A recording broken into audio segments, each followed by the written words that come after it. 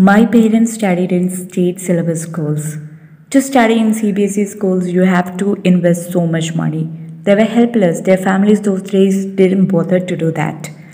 They decided my kids will study in CBSE school only.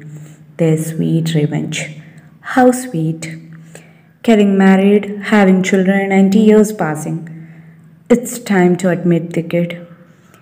Interviewer showing the pictures of some fruits and animals and asking you to name them. You answered everything. Interviewer said, "You are great." Maybe the same thing he says to every other kid. "Kid, you are brilliant. You are gonna get first rank from now on." Your parents decided. How sweet. Expectations. Your parents couldn't get that, so they expect you to get it.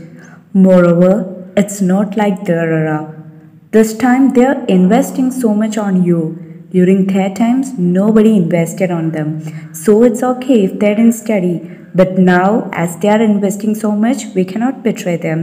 We have to be sincere. We have to be grateful. We have to fulfill their expectations. We have to make them proud. They're not asking much. Just this. Just study. Score well. How sweet. How simple. Nobody is even realizing that they are being a pressure cooker who keeps on whistling every once in a while, study, study. Nobody is realizing the pressure a student is going through. Nobody is realizing the mental health issues they are undergoing. Life goes on and you reach class 10. You do all those everyday assignments and homeworks just in case if that can help you boost your score. Ever since that day, your teachers will talk about board exams. Your parents will talk about scoring full A1. Your relatives hope that you'll score well because as per your parents boasting, you're brilliant. Only you know how much of a struggle you are going through. The term full A1 becomes a nightmare to you. Every once in a while, the people around keeps on reminding you. You forget your happiness. You wanted a sweet 16, but it's gonna become a sore one. You don't even get time to notice someone else, to fall in love. Life is becoming tight. And on the day of board exam, you know that you are well prepared, but not that well prepared to score full A1. You feel sorry for your parents who is still hoping it. So you want miracle in your life. You pray to all the gods you know that the question paper should be filled with the questions you know. It shouldn't contain questions from the portion you skipped. You write exam, you do all chants and mantras, you know that those teachers gonna check your answers. They shouldn't see your mistakes. They should just put full marks for everything. Exams go on and it comes to an end. That last day. You rush back to your bed because you have to sleep for a whole week in order to gain the sleep you missed. But still you see parents around your bed asking, "How was your exam? Did you know everything? Did you skip anything? Will you get full A1?" etc. etc. Days go on and you forget about your board exam results and all. You log into Facebook, chat with your friends, and life is so happy. Soon you'll hear rumors that CBSE 10th board exam results will be out next week, then tomorrow, and finally today. As soon as you hear rumors, you go back to prayer room and devote yourself in prayers so that a magic will happen in your life. That day, you are checking the result, logging in, scrolling down. Your heart is beating faster and faster. Beep, beep. You saw the result. Oh my God, your prayers in vain. You wish you go deep down the earth so that you don't have to face the reality, but you have to. You tell them the result, but they are all disappointed because they were about to print the flux board with "Congrats for scoring full A1," and their dream just got shattered by you. They want to cry, they want to curse, but they sympathize you. You feel like you failed even though you just missed an A1. Next day, you see those people, those naughty kids who always played in the field, who always bunked the class, who always attended family functions. Those kids, they're in the newspaper, they got full A+. That is the time you realize you should have attended a state syllabus school. If you could score 9.8 or 9.6 in CBSE, you could easily score full A plus then. That was your thought. You should have shifted school right after 8th or ninth. You made a big mistake in life. But it's okay, you move on. You tell them that you will take admission in a state syllabus school. Not CBSE? No way. They don't let you. At that time, nobody invested. That story will be recited multiple times. Now you have the opportunity, so you shouldn't miss it. That's their rule.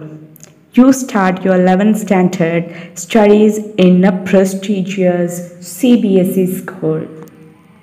Your class is filled with genius people. You feel like fainting on hearing those chemistry reactions. You feel like vomiting on listening to those theories. You feel fed up with life. Everyone is reminding you about the board exam of 12th. Nobody is bothered about the beautiful 17 and 18 you are gonna miss. The best season of your youth. You're missing it by messing in the textbooks only.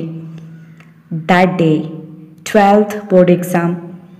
Things are not easy as it was 2 years ago, but your parents and family think that it's all the same. But this time you're more self conscious. You know that if you try maximum, all you get will be a pass, and that's even difficult. Things repeat, you checked result and you passed. You feel like you won an Oscar because it wasn't easy at all. But you hear them telling that your marks are low. You also know that, but you are not sad because you expected this only. Because you are thankful that you passed for all subjects in one go for the first time during these 2 years. You see the newspaper next day. Your old classmates who scored very lower than you during 10th got full A plus. Even that funny boy who used to fail always, he made the best decision by shifting school after 10th standard, and he's also in the newspaper. You regret for the second time in your life. You sacrificed so many things, yet you did not get anything. You look back and all you can see is the shouting of your class teacher because you failed during your internal, because your parents didn't show up for the weak students meeting, because he caught you reading a romantic book during your physics class. All your memories are sorrowful moments, scary moments of them trying to tease you, trying to look down on you. You have no other way other than to disappear from them. You realize that you missed the very beautiful season of your youth with tension and pressure. Every time you pass that way, you think about the dark days, about the punishments and the tears you wasted, the buckets of tears you wasted, the buckets of tears you had shed on the day of your lab exam when they said you copied. That's still making you cry. The moment when they asked you to redraw the experiment figure, and the moment you missed something when you drew it for the second time, when everyone else was staring at you, that's still making your blood flow faster. The emotional trauma you had been through, nobody has seen it. Nobody asked, "Are you okay?" Nobody said, "Take a break." Wanna know what happened later? I joined for BTech and I saw the guy who merely passed since LKG, who skipped a lot of classes, who attended all the functions, who went on many trips, who partied all night, who confessed his feelings, who totally enjoyed his every moment. This guy was in the same class as mine. I studied so hard since LKG. I scored full most of the times. I was in top 5 many times and I cried if I missed it. I was trying harder and harder each year. I sacrificed so many things in life. Still, I missed full A1. I missed good scores and I just ended up in a common course.